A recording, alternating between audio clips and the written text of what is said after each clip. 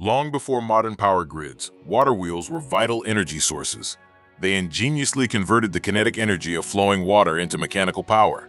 This simple yet powerful technology drove early industries and mills. Imagine a large wheel, fitted with paddles or buckets, positioned in a river or stream.